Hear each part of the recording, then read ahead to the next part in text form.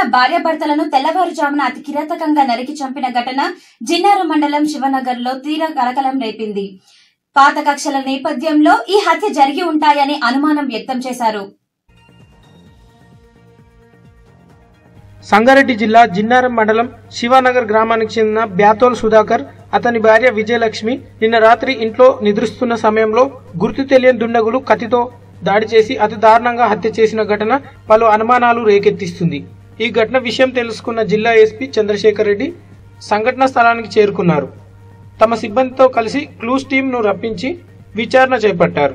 విచారణలో భాగంగా హత్యకు గల కారణాలు తెలుసుకుని మృతుని ఇంటి సమీపంలో ఉండే రాజు అనే వ్యక్తి హత్యలకు కారణమై ఉంటారని అనుమానం వ్యక్తం చేస్తున్నారు.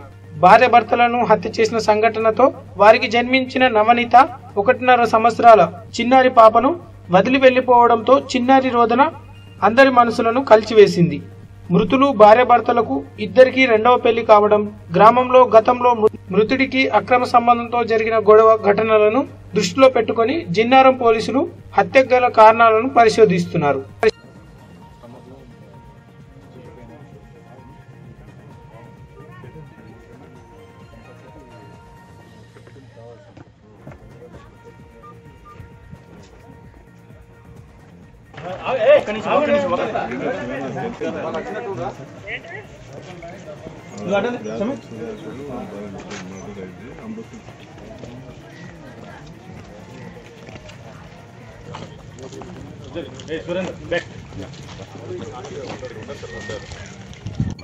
శివనగర్ గ్రామంలో వాటర్మెన్గా పనిచేసే సుధాకర్, అతని భార్య లక్ష్మి ఇద్దరు నైట్ పడుకొని ఉండగా గుర్తు తెలియని వ్యక్తులు దారుణంగా హత్య చేశారు.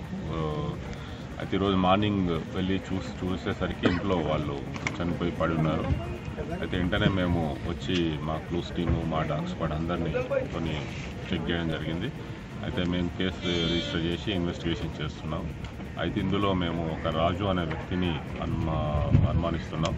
ఇప్పుడు ఆ రాజును పట్టుకోవడానికి మేము మళ్ళీ ఒక 2 టీమ్స్ ఏర్పాటు చేసినాం.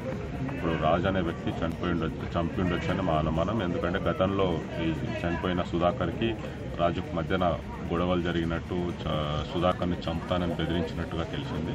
కాబట్టి ఇప్పుడు మేము రాజును పట్టుకుంటే కానీ మాకు ఈ కేసు గురించి వివరాలు తెలుస్తాయి. అంటే ఈ ఘటన ఎన్ని గంటలకు జరిగింది?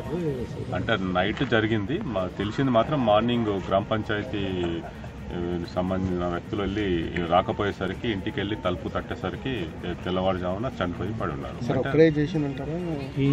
రాజును పట్టుకుంటే మేము పూర్తి వివరాలు తెలుస్తాయి అన్నట్టు.